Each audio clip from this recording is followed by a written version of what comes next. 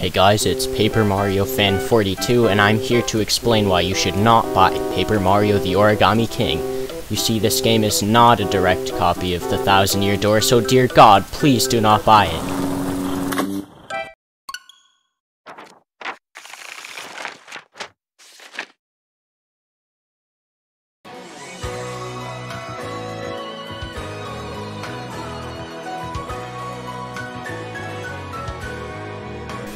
Paper Mario the Origami King released just a few weeks ago to mixed reviews.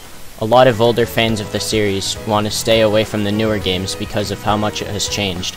While Sticker Star and Color Splash almost entirely lacked characters and story, the Origami King is completely different.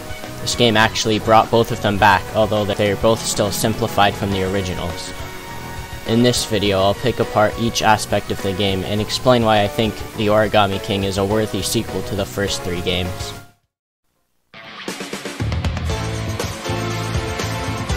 The first major criticism against this game is the combat. The game has changed things up again, and this time it's actually quite unique.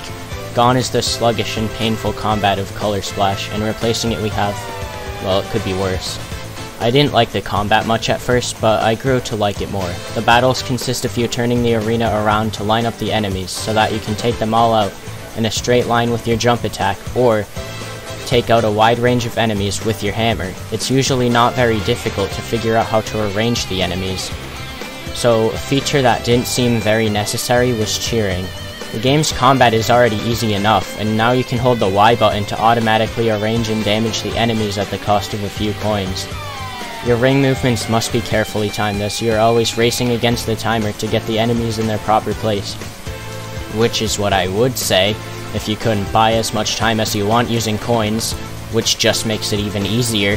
Coins are already easy to get in large quantities from doing literally anything in the overworld, as well as fighting enemies, so why can they be used to turn the game's already straightforward battles into effortless press 2 buttons to win fests?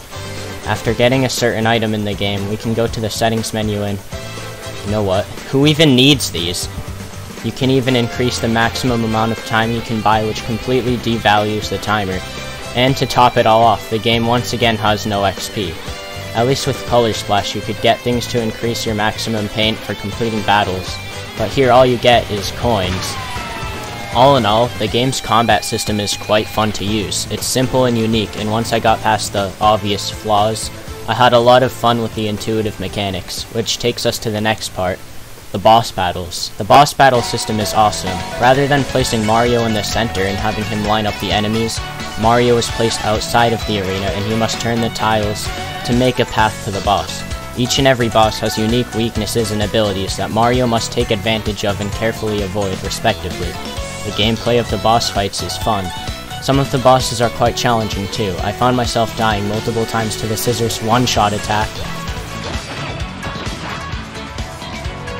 and I struggled a bit on the hole puncher fight because he can literally decrease your maximum health by punching out your face. This is a Mario game. 4 of the game's bosses are Vellumental bosses, Pokemon-like creatures that get their names from elementals. We have Earth, Fire, the water, and ice. Once you unlock the Vellumentals, they can be used against other bosses or for changing things in the environment. The Vellumentals are always needed to progress the game's story, which brings us to our next topic.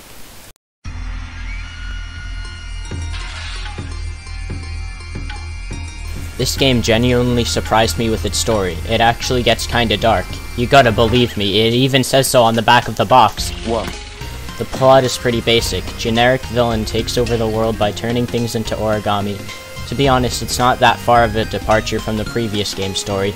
After all, the first 2 games were pretty much just Bowser attacks again, but this time he's invincible. Aliens attack. Stop them. It's nice to see intelligent systems bringing back the darker plots instead of just having a repeat of Bowser kidnaps the princess. Oh no. I'm looking at you, Sticker Star.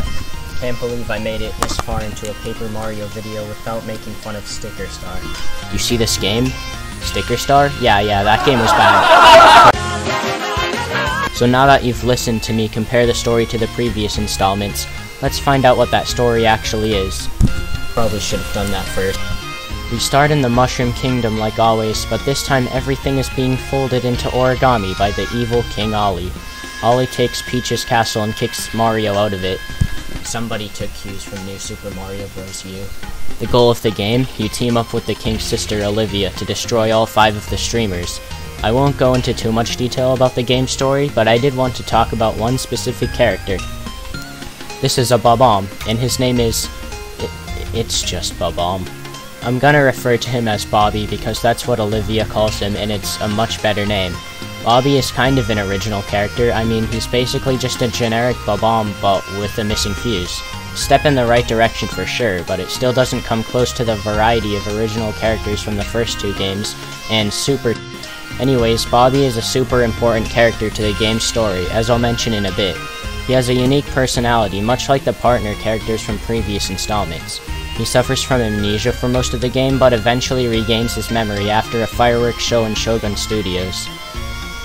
Spoiler warning for the next part, even though you've likely already heard it. After the second chapter of the game, you reach a place called Sweet Paper Valley, the place that connects the Autumn Mountain region to Scorching Sandpaper Desert. Here, Mario and Co. encounter the Origami King himself, Ollie, and he throws a giant boulder down onto Olivia, trapping her. After she somehow manages to survive being crushed, Bobby thinks of a solution. However, he doesn't tell Mario exactly what that solution is.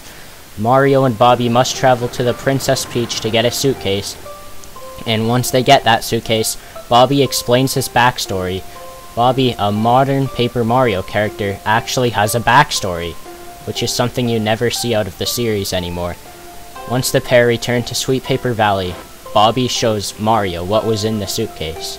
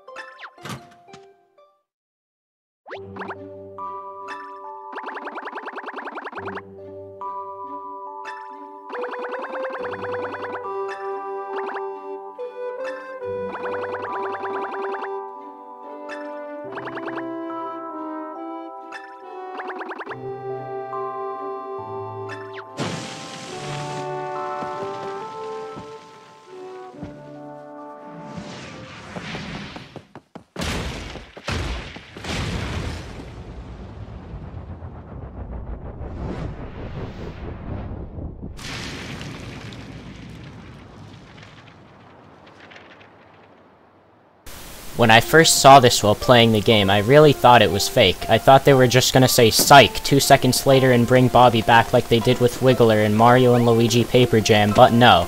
He just sacrificed himself to blow up the rock and save Olivia, and that's why Bobby is the best character in the whole game. Nintendo really tried to add some darker plot elements to this game, and it worked. At least, it worked a lot better than it did in Color Splash. Bobby's sacrifice added so much extra depth to this plot that otherwise was relatively simple. Long live Bobby, the best Paper Mario character. Also, Bobby for Smash.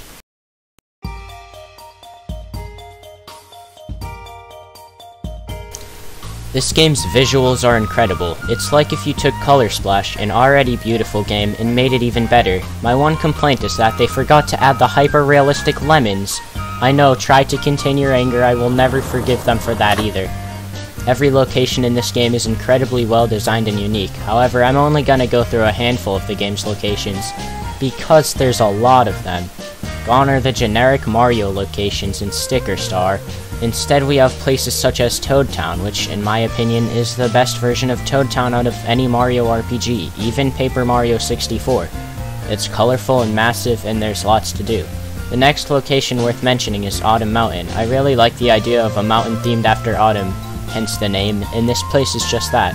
The orange, red, and yellow color scheme is warm and vibrant, and the water that the water Vellumental spits out looks amazing. If only Mario Wii U from Miiverse were here to see this. Shangri Spa is an incredible spa in the sky, complete with an entire jungle on it. The main spa area seems to have taken cues from the over there from Super Paper Mario, except without all the stuff about death. Yeah, that game got pretty dark. The difference here is that the over there stairs were god-awful. They were just garbage waiting to be burned in a chemical fire and kept far away from humans. Scorching sandpaper desert is an endless wasteland of purple sand. Not much else to say. Mario traverses it using the boot car, and when he first enters said boot car, he starts playing Doom for some reason.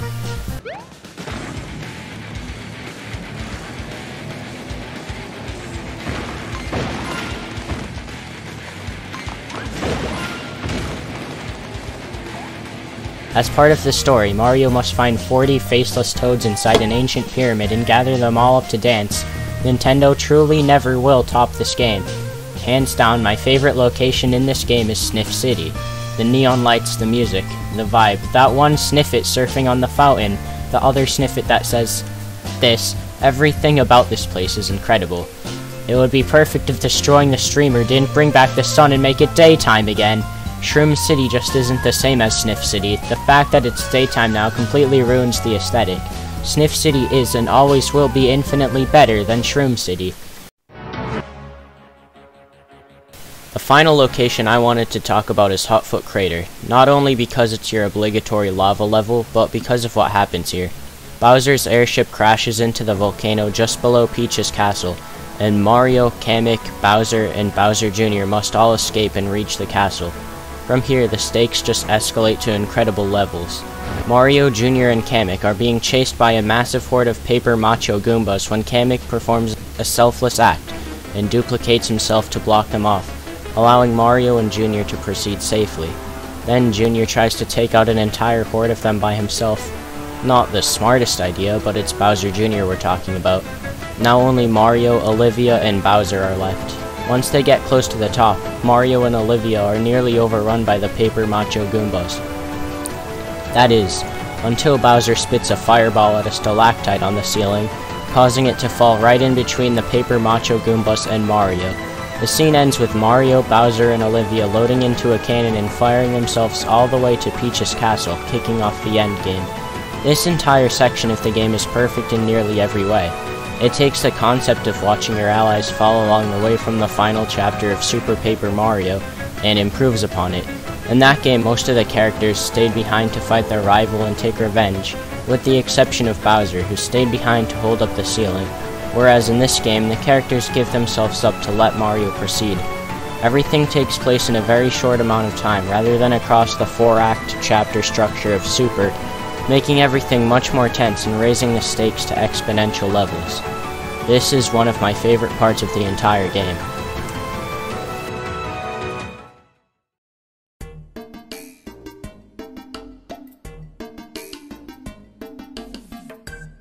Paper Mario, the Origami King, does not deserve all the hate it gets. Sure, I can see the complaints about the battle system and the lack of XP, but people need to give this game a chance, rather than just avoiding it, because it's not like the 1000-Year Door. I had a lot of fun with the game, and it did certain things even better than the 1000-Year Door, like having a lot less backtracking. I'm looking at you, Chapter 7. The game has a great story, awesome visuals, great moments, and some well-written original characters. I'll admit that I was a little skeptical about the game when it first got announced, mostly due to how the previous 2 games went, but upon playing it, I had just as much fun as I did while playing the first 3 games, sometimes even more. I highly suggest picking this game up if you haven't already played it. You won't regret it.